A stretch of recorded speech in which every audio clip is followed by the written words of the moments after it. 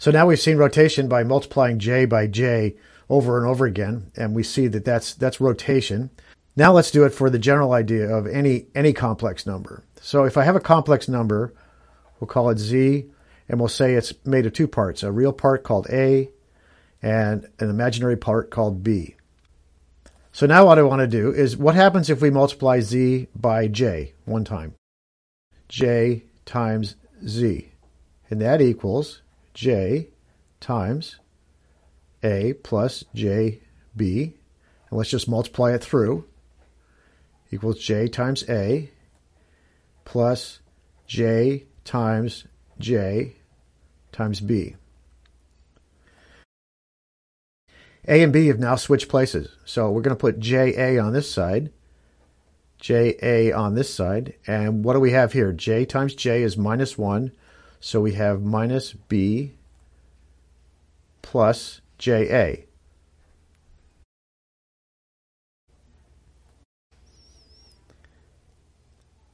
So now we have expressions for Z and JZ, and I want to go plot these on a complex plane and see what they look like. And here's the real axis, here's the imaginary axis. And let's first plot, Z. Let's say Z has a large real value, and that would be A. And let's say that B is a smaller value. We'll put B here. And that means that Z is at a location in the complex plane right there. We can plot the dotted lines.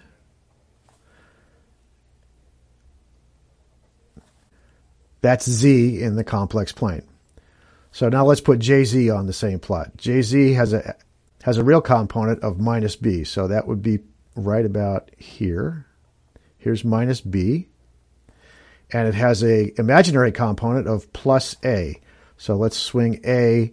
A goes all the way up to about here. And so that's the location of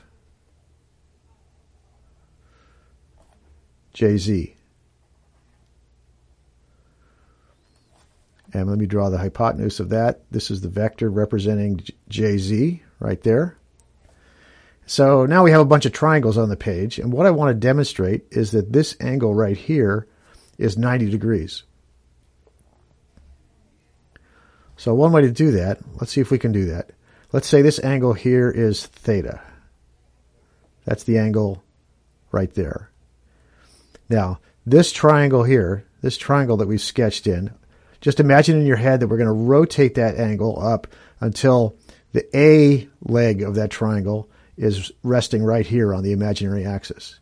So this triangle rotates up to become this triangle here.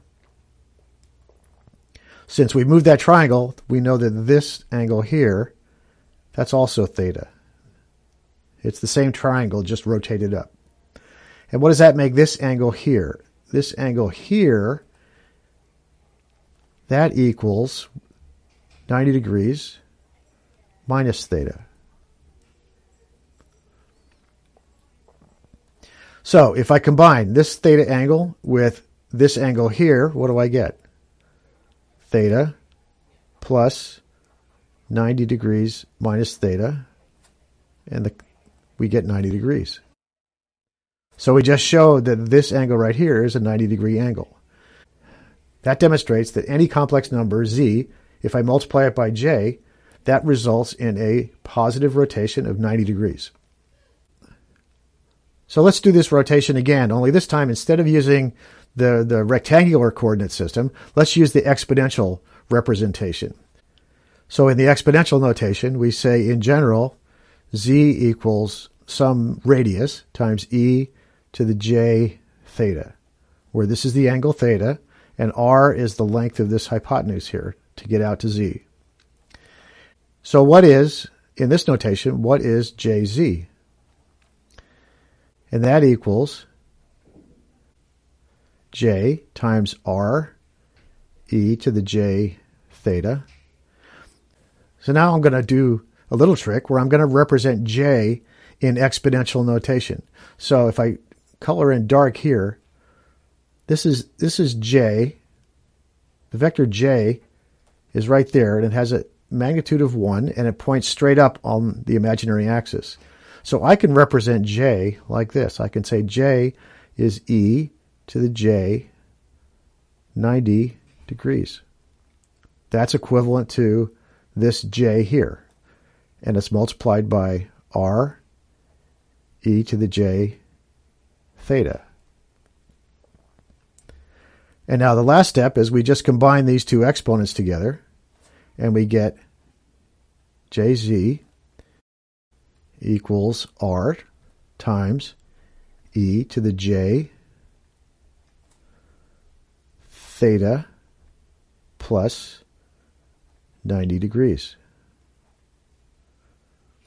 So in exponential notation, we get this vector here. We go an additional 90-degree rotation, and we go out the same distance that we had originally, r. So now we've shown that we can rotate any complex number by 90 degrees if we multiply it by j.